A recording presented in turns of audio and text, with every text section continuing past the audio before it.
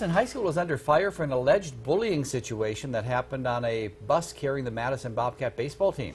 A sophomore on the team is coming forward to tell his story of what he says happened on that bus to him and his teammates. Esme Carriega talked with Dustin Parkinson and his parents about the incident and what they'd like the school district to do. Esme? Well, J. Carroll, Madison High School was recognized 2 years ago at the National Conference on Bullying for their efforts to reduce bullying. However, the Parkinson family says the school is not living up to that honor. The excitement, the adrenaline of, and learning life lessons. 7 out of 9 times you're going to strike out, and you learn from that. Same thing in life.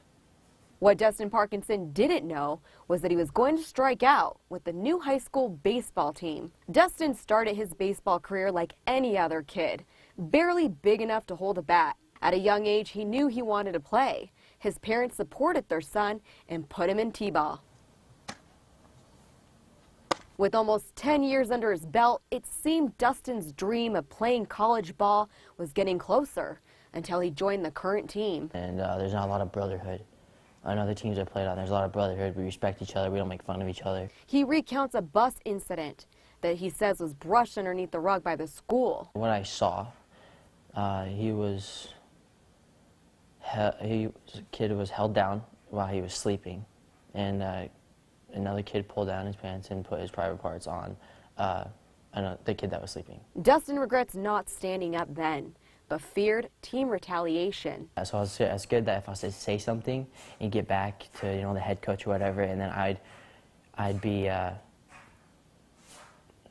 punished for standing up. However, a new incident on the very same bus gives Dustin a second chance. And then I was showing inappropriate things in the back of the bus, and I went back up to the front of the bus. The inappropriate thing Dustin is referring to is another student flashing his private parts. When Dustin's parents heard of their son's experience, they got involved and contacted school administrators. I'm curious what Madison High School is doing. All the kids were interviewed by the PD, so I know the police department, I trust they're going to do their job. Dustin's parents say it's important for people to know about the bullying. Teaching your kids the right thing, knowing when to stand up and when not to let something get brushed under the rug.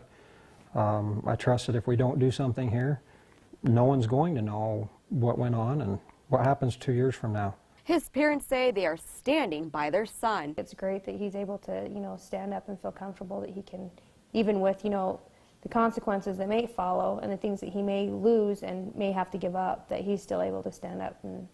Even after everything that's happened, Dustin still has high hopes for his future in baseball. Dustin says the situation will not stop him from wanting to play college baseball later on, and he's been trying out for other teams. Live from the studio, I'm Esme Carriega. Okay, thank you, Esme. In a statement from the Assistant Superintendent Randy Lords, it reads in part, after a thorough high school investigation, the students involved have been disciplined according to district policy and rules. We are not permitted to release student names or discuss specific consequences. In addition to responding appropriately, we are wanting to prevent incidents like this from happening again. We have put into place safeguards that include additional training of all faculty, staff, and students.